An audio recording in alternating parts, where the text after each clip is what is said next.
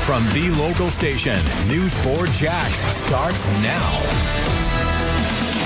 Developing right now, 2 local school districts are showing families how COVID-19 is affecting their schools.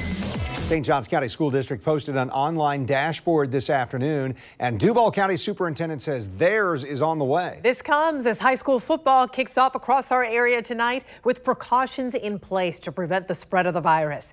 News4JAX reporter Corley Peel is covering that story. We begin, though, with News4JAX reporter Joe McLean live at the Duval County School Board building.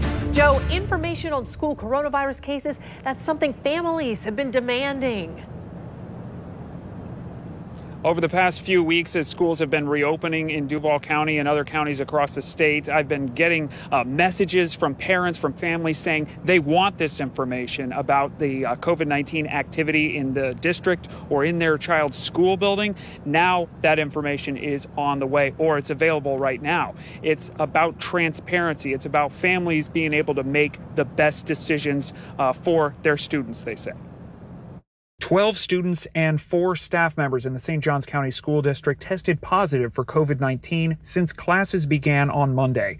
We know that because the district posted this dashboard about 3 hours ago.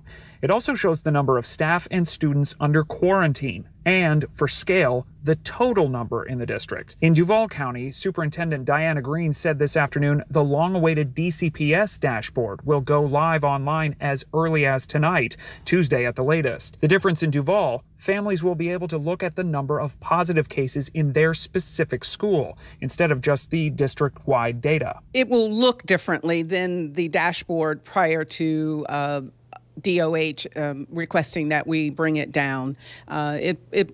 Our goal is to use more of a graphic type of presentation, and so that's what it will be. Duval School's dashboard would have been posted nearly 2 weeks ago, but it was put on hold at the direction of the Duval County Health Department. The local DOH said publishing the data would violate federal privacy laws and that DCPS needed to get permission from the state before releasing that information. Green said that permission came earlier this week and that so far this school year, 20 buildings have been affected by the virus, though she said she could not provide specific numbers on individual cases this afternoon. Other districts like Flagler County, Hillsborough County, and Georgia's Ware County have already posted information dashboards. And this week, Alachua County began allowing families to examine school-by-school positive cases.